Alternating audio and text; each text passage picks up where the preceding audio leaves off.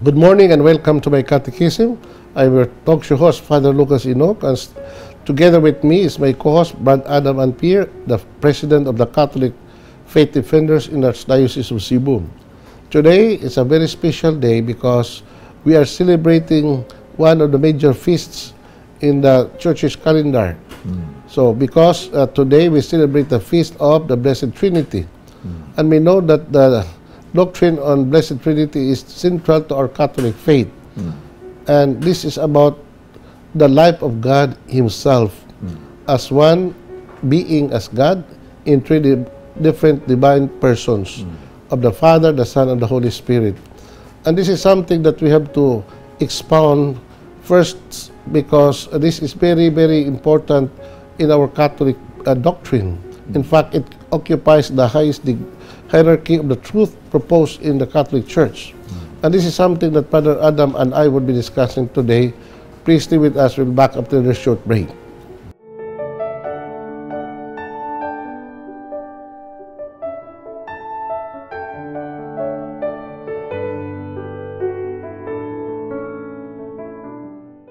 Thank you for staying with us. May buntag sa ato mga viewers. May buntag, Brad Adam. May buntag, Padre. O hinaut-unta nga ang tanan nga ato mga viewers out there are having a good life na nasa bayang kahimtang, unya malipayon ilang pagpuyo o labaw sa tanan mayong ilang paglawas. Karon Brad, nganong ako nag-emphasize nga karon special kanong adlaw kay nag-celebrate kita og usa ka fiesta. Dili sa usa ka santo lamang. Kundi we are celebrating the feasts of the Blessed Trinity, no? Unsa man ang Santissima Trinidad, Brad? Mao ni ang Dios mismo. Diyos mismo. Usa ka Diyos, tulo ka persona, Padre. Exacto. Different, separate and distinct from each other. The Father, the Son, and the Holy Spirit. So before I continue, Brad, being the CFD President, can you give us a short catechesis on the doctrine of the Blessed Trinity? Yes, Father. According to our Catechism, the Catholic Church, number 360 to 362, according to that particular statement, the Catholic Church believes that there is but one God, but in three divine persons, the Father, the Son, and the Holy Spirit. Mangita sila og litra por litra na, Father, dili sila kita sa Biblia, but it really in the Bible. God the Father is God, of course, God the Father. Then the Son is God also according to God the Father. Nasa Hebrehanon kapitulo 1 bersikulo 8, ang akong anak ato pa niya ang imong trono o Dios mulungtad hangtod sa kangturan. So gipaila samahan nga ang anak Dios. Mao sa Espiritu Santo, Father, no? Diha sa Acts of the Apostles chapter 5 verse 3 to 4. Sa Fera, Ananias nganong namakakman kamo sa Espiritu Santo, dili tao inyong gibakakan kun dili Dios. So mana si Saint John, klaro niya sa 1 John chapter 5 verse 7, for there are three that bear record in heaven, the Father, the Son, and the Holy Spirit, but these three are one. So the Church believes that only one God, but in three divine persons. Gisulti na po na diya sa daang tugon in Isaiah chapter 45 verse 5, usalaman ang Dios. Dili ta pasmunginlan, Padre, nga tulo ko natong Dios ang Amahan, ang Anak, o ang Espiritu Santo. Usara na sila sa pagka-Dios according to the teachings of the Church and based also upon the Bible. Okay, Brad, our catechism, the Catechism of the Catholic Church professes this profound and basic doctrine of Catholic belief, no? In paragraph 200, no?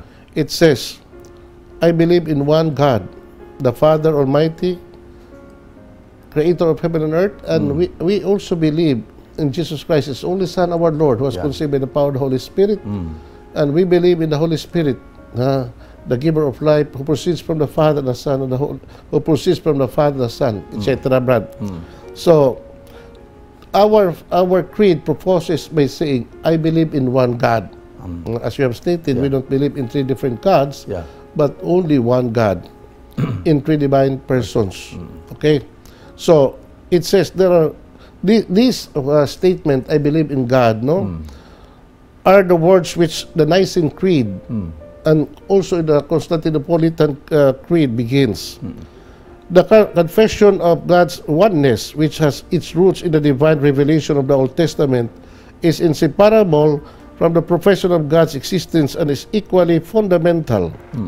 Now, number one is that God is unique, meaning to say that there's only one God. Yeah. The Christian faith confesses that God is one in nature and substance and in essence. This is very important, brother. Yes. No, that the term essence, substance, and nature, those terms are philosophical terms that we have to understand in order to explain to us about the nature of God, you know, His being and His essence. Yeah. So, in essence, in substance, in nature, they're one. No, Father, Son, and the Holy Spirit, but they are different in persons. Amen. Why? Because the Father is not the Son is not the Father, nor the Holy Spirit the Father and the Son. But the Father, the Son, and the Holy Spirit are different as far as their personhood is concerned, but one in being as God. Now, why do we say that I believe in one God? In fact, Brad, this is the confession of faith pronounced by the Jews. This is what we call the Shema of Israel. No, this is taken from the book of Deuteronomy, chapter 6, verses 4 to 5, when it says, "Hear, O Israel, the Lord is God, our God is Lord. And you shall love the Lord your God with all your heart, and with all your soul, and with all your mind." So, this is the faith that they professed, no, throughout the Jewish history. The confession of the oneness of God from our Jewish root, Brad, ato kanang dawat. But we expand this truth about God's existence and being because our belief in God does not only ends in the Old Testament revelation, but it continues until the New Testament, and also according to the teachings of the Church, that this God that our Jewish forebears believe is not just the Father, but this God also is the Son. His Son is also equally as God as the Father. Amen. And then the Holy Spirit. Okay. Now, kini Brad, tingali maglisod ang pagsabot sa ato mga katawhan nini maong doktrina, Brad, no? Unsaon man sa usa ka tulo ka persona mahimong usa. Mao ginay kanunay natugian nato, Brad, no? Mao gyud na di. Kanang 1 plus 1 equals 3. Yang ano man 1 plus 1 plus 1 equals 1 ra ba pod? That is mathematical kanang pagsabot nato, Brad. But in the case of the Trinitarian doctrine, it's not mathematical ang atong explain niya na, but relational. No. Unsa ba ito relational, Brad? The relationship between the three divine persons of the Trinity. So, the Father and the Son and the Holy Spirit, sa ilang pagka-Diyos, their being, their essence and their substance, ilang pagka-Diyos, usara. Apan sa ilang pagkamisyon na tulo. Kaya na ko na, Brad, no? Pagbutang kag tulo ka glass of water. Each glass of water, is filled with water. No? Tanan to, Brad, ang container, lahi man ang container number 1, glass number 1, glass number 2, and glass number 3. Lahi. Pero ang tubig that is contained in 3 glasses, Brad, usara siya katubig.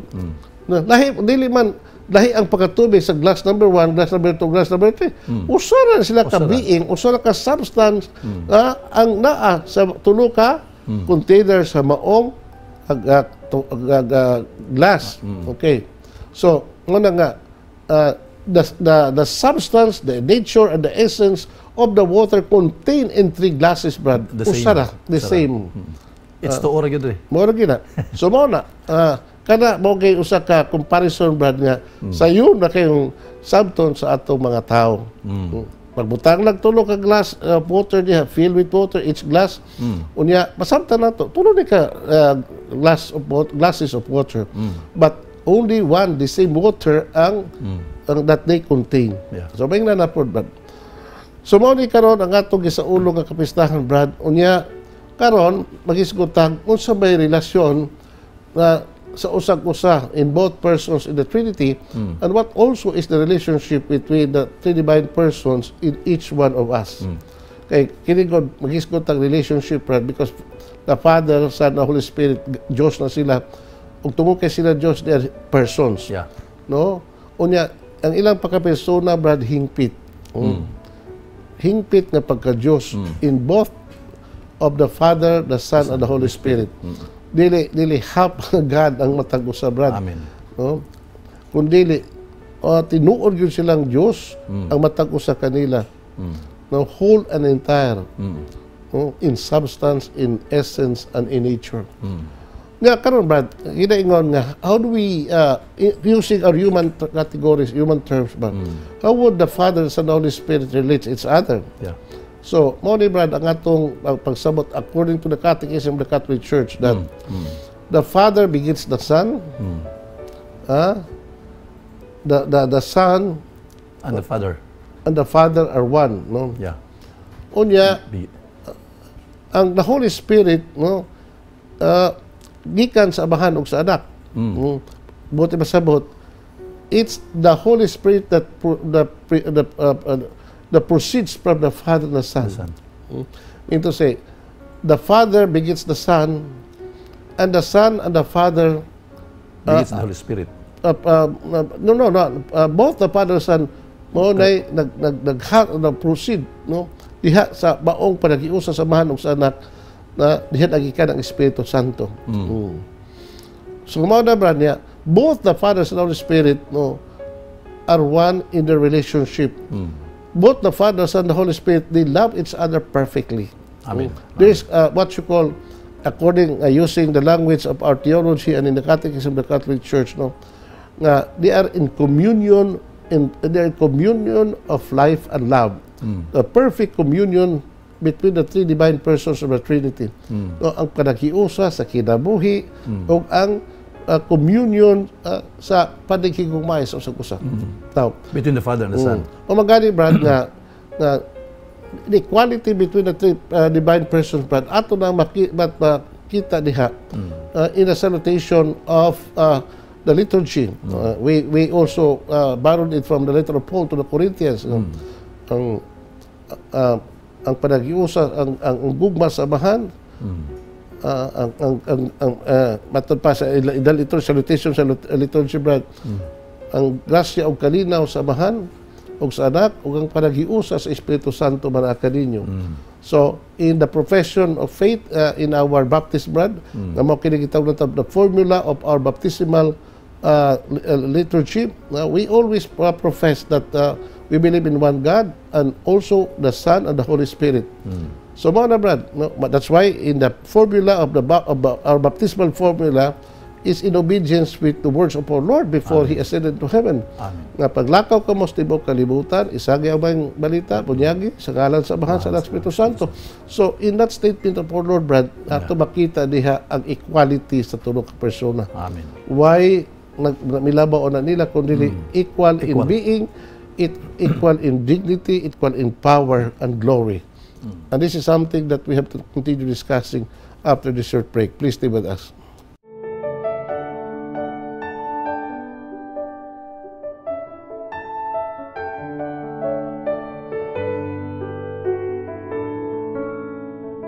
Thank you for staying with us. Brad Adam, atong padayonon ang atong pagtuki about the mystery of the Blessed Trinity. Now, doon ay pangutana, Brad, how do we know that God is a triune God or a Trinitarian God? Now, if you may answer that question, how do you answer that, Brad? According to Saint John Father, giklaro man niya, according also to the Old Testament, particularly in Isaiah chapter 46 verse 9 and 45 verse 5, there is but only one God, the Father. Then gikuan sa New Testament Father that the Son, according to Saint John in John chapter 3 verse 16, according to God the Father, for God loved so much the world that He gave His only begotten Son, so that he who believes in Him shall not perish but have eternal life. So, yung ipadala, ang yung bugtong anak, siyempre ang anak, ang Amahan Diyos man, ang anak, lain mo kay itong ingnon nga dili Diyos, no? Mana si Saint John, necessarily, iyag yung na kita o gihang na kuan nga ang anak is also God. and also the Holy Spirit, according to St. Luke in Acts chapter 5, verse 3 to 4. Ang Espiritu Santo, Diyos. So, the Church declares and define that these three divine persons separate and distinct from each other, but only in one nature, the Godhead. But the basic question, Brad, how do we know that there is God? Yeah. And how do we know that in God there is three divine persons? Ang atong tubangan naman, it's because of divine revelation. Amen. And what do you mean by divine revelation? According to the science of theology, divine revelation is an act of God revealing Himself to man. Yeah. So it is a divine initiative on the part of God that He had to reveal His whole life, His whole being, His plan for man, His plan for the world and our salvation. Now, how did God reveal Himself? If God revealed Himself to us, unsa may mode of God's revelation, this mode of God's revelation, what we call divine revelation. Now, God revealed Himself to man first of all through nature. Amang gani that according to the decree of Vatican I, in the document Pastor Eternus or De Filios, nagingon that man using by his own native talent has the capacity to know God, His Creator. Yeah.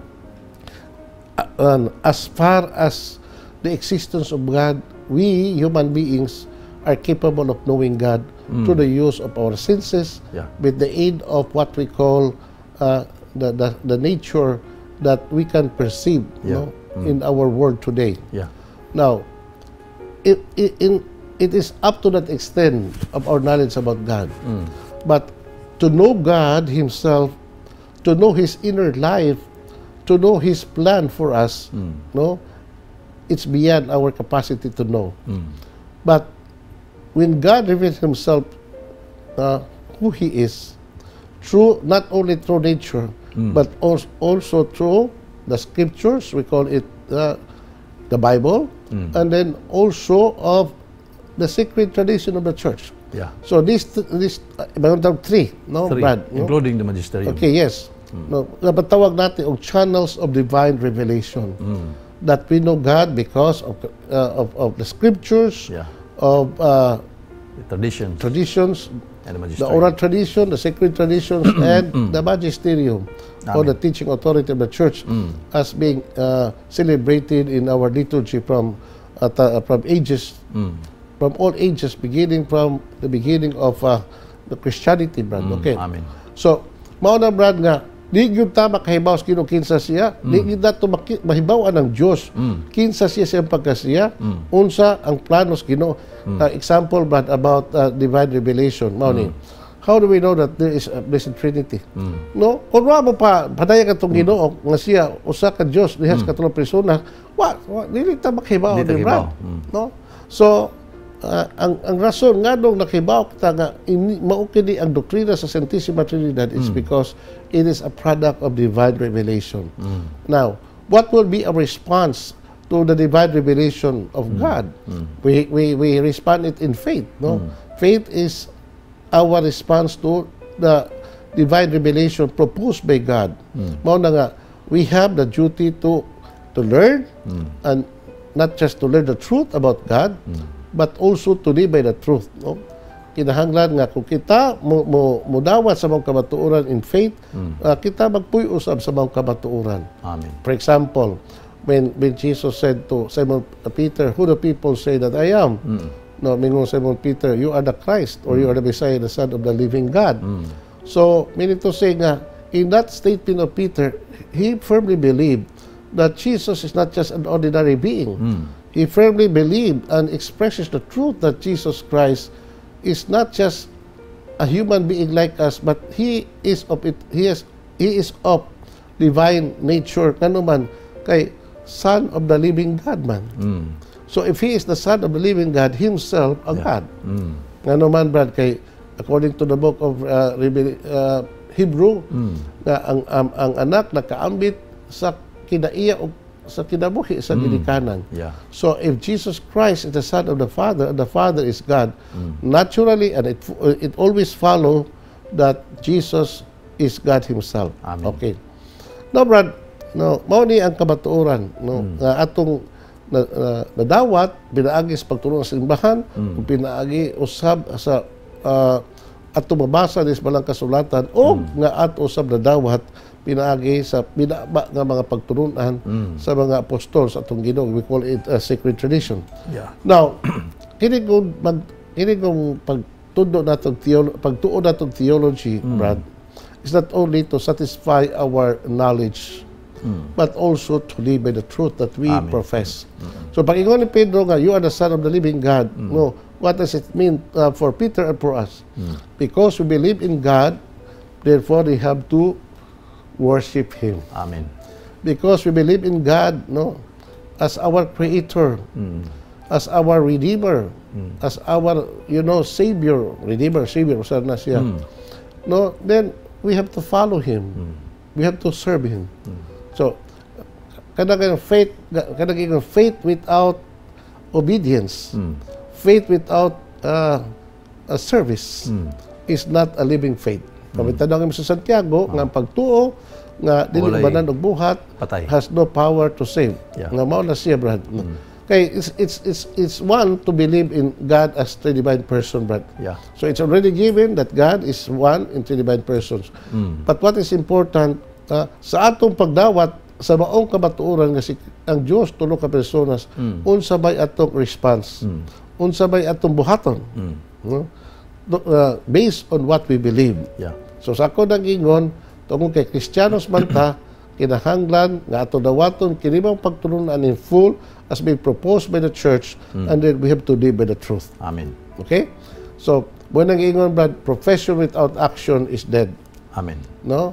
And if we confess that we are Christians and then our actions and our way of life are very un-Christians, o nagitawag, Brad, we are living in, we are a living contradiction sa atong pagkatao. So, before I continue, Brad, so, ato sa basahon kito, Ebanghelyo ron. Bahil pa din. Sige. The Lord be with you. And with your spirit. A reading from the Holy Gospel according to John. Glory to you, Lord. Jesus said, yes, God so loved the world that He gave His only Son, that whoever believes in Him may not be lost, but we have eternal life. God did not send the Son into the world to condemn the world. Instead, through Him, the world is to be saved. Whoever believes in Him will not be condemned. He who does not believe is already condemned because he has not believed in the name of the only Son of God. The Gospel of the Lord. Praise to you, Lord Jesus Christ. You know, Brad, ang ito Ebanghelyo karon very, very short. Doon na lamay tulo ka mga verses. Although it's a short gospel, but it contains profound truths that we always believe and that we must live sa atong tag sa kakinabuhi. Amen. In fact, Brad, according to one biblical authors, this passage of John 3:16 to 18, Brad, mo na gitawag og the summary of the New Testament theology. Is everybody's text. Why do we say that it's called everybody's text? Because almost every person in this world who are Christians or who are Christian na could memorize this text. Yeah. No? A lot of people, they could quote this text from the heart. John 3:16. John 3:16. So, mao na nga, sometimes we would sing this, no? Passage of the Bible. For God so loves the world. Correct, no? So, mao na nga, di lang, kita hibaw magid-ani. Amen. Pero, kini maong text contains profound truth that we have to expound, and not only to expound this truth, but we have to live by it, no? Amen. So, but before we continue, doon na sa tayo short break, Brad, no? Niyatong at ang yun na to mga viewers to please stay with us.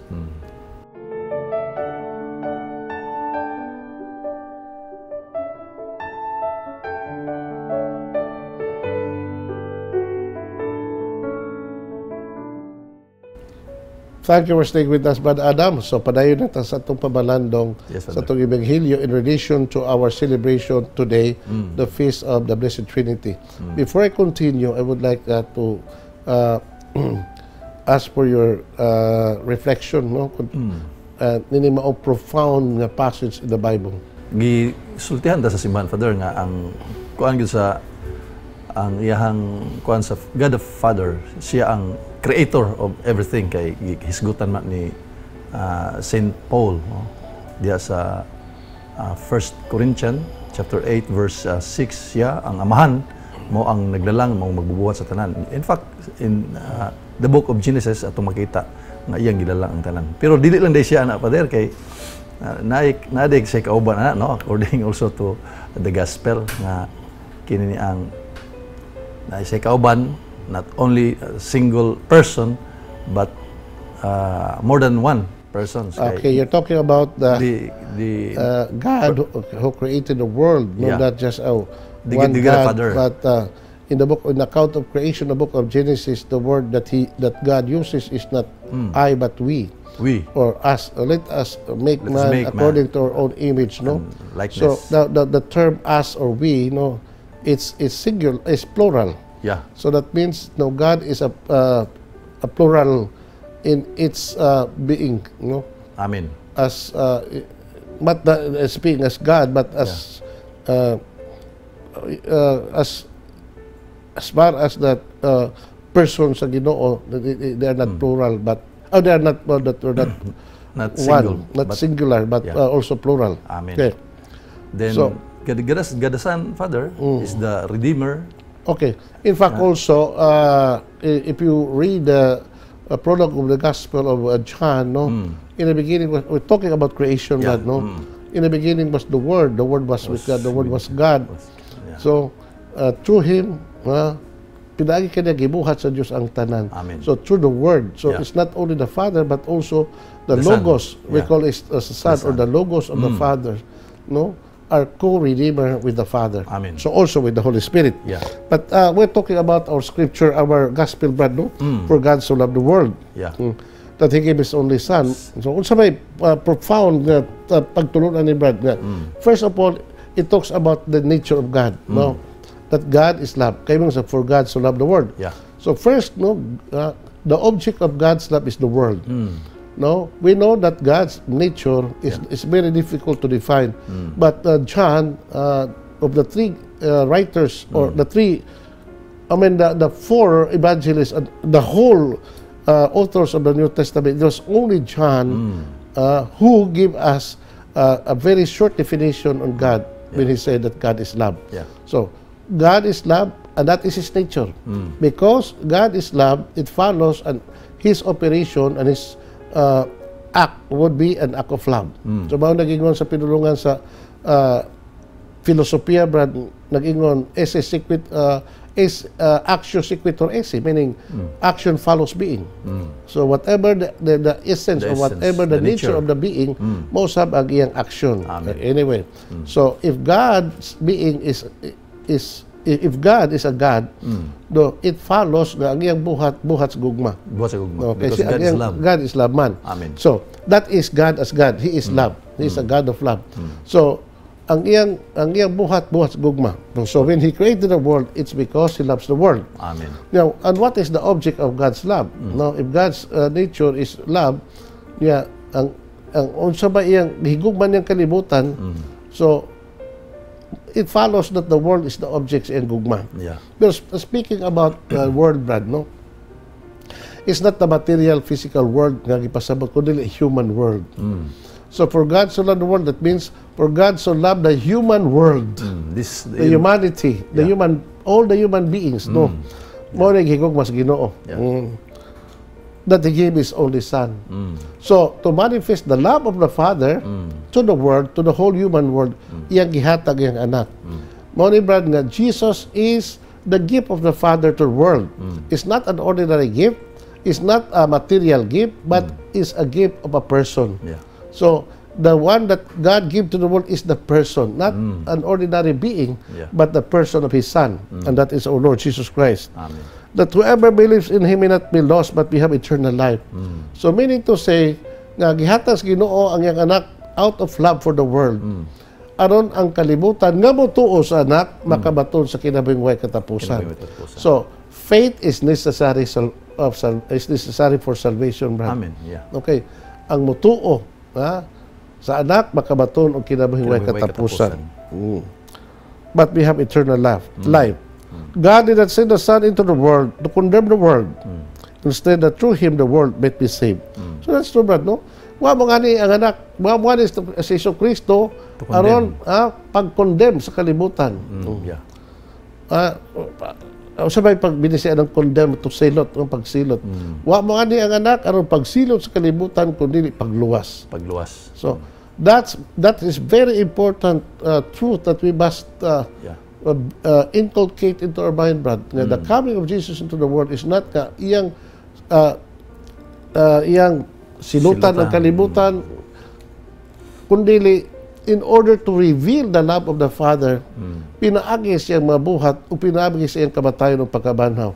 And the effects of His redeeming act on the cross, no, ang atong kaluwasan. Yung aron sa tamaluwas, kinahanglan mo tuo dawat sa Ginoo kay bisan ka pila pa na magpakamatong Ginoo sa cross kun wa tay pagtuo. Wa gyapon kaluwasan mabot nato, no?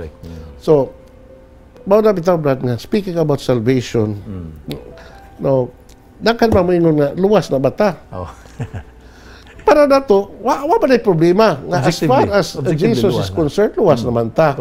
But as far as subjectively wa pa kita, as far as we are concerned, matod pag San Pablo sa Inoc sa Colossus, work for your salvation.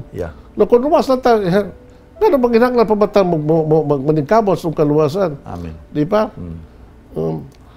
Sa to pa, ang kaluwasan i-offer sa Ginoo nato, madawat nato if we cooperate, if we accept and cooperate. So, ngano man, kay bingon man itong Ginoo sa Ebanghelyo ni San Mateo nga ang magpatuo niya, magpabilin, mulahutay sa mga pagtuo, magpabilin sa iyang pagkakristohanon, ana para makabaton sa kaluwasan. Objectively, we are saved, but subjectively, we have to work for it. That is very clear. Ngano man, anha pa kita makaingon nga we are luwas kung natas langit ba? So, for as long as niya patas kalibutan, naningkamot pa kita, naningkamot, magpuyog kinabuhi, nga matarong, tinabagan sa grasya sa Ginoo. Amen. Mao ra ginay buhaton nato, brad, no? So, mao na kahulugan sa Ginoo San Pablo, work for your salvation with fear and trembling. So, sa pangutana, brad, sa Ebanghelyo ni San Marcos kapitulo 10 bersikulo 10 mingon ang maong tao ngadto kang Ginoo kun mao ka na Ginoo kinsa ra may maluwas, no, mingon tong Ginoo, for man is impossible but not for God, because everything is possible with God. So kung kita lang sa tawhadong katakos, wa kita kaluwasan. We cannot save ourselves. So in God nothing is impossible. Amen.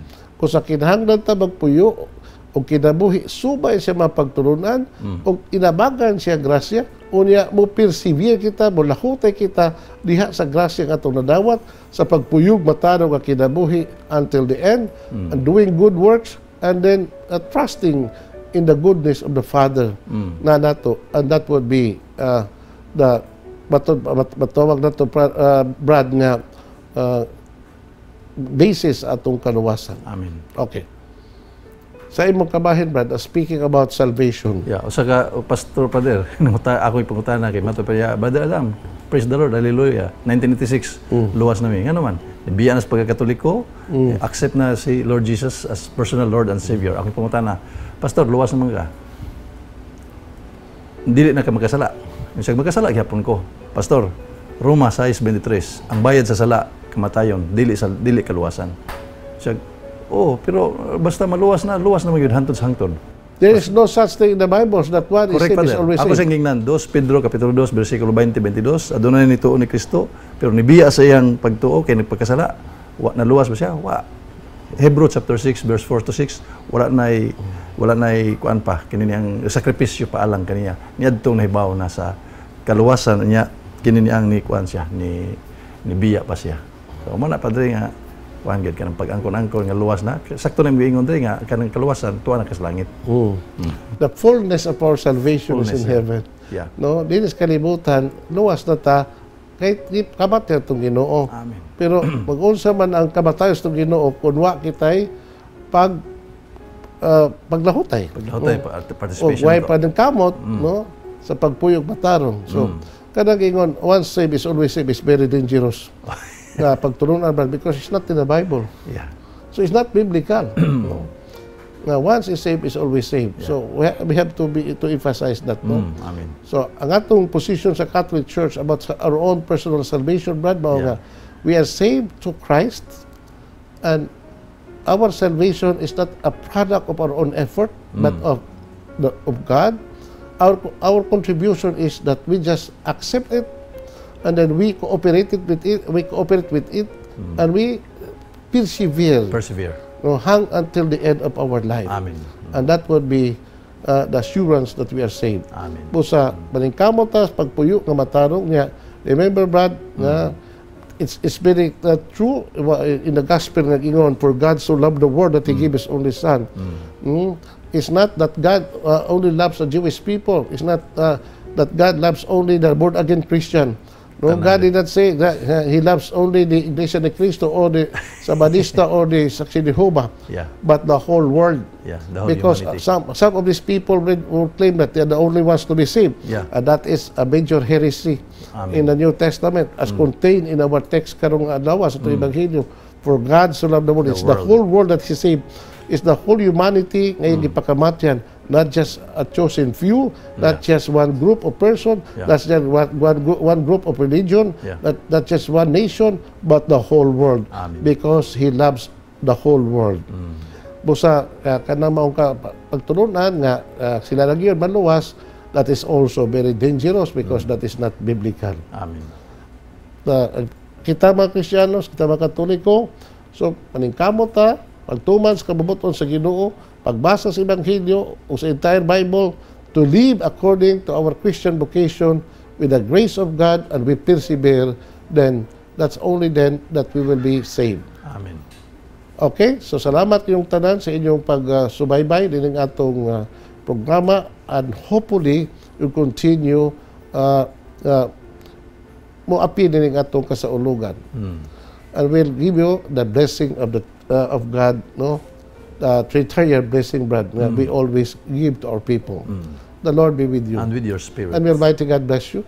The Father, the Son, and the Holy Spirit. Amen. Amen. Salamat ug maayong adlaw.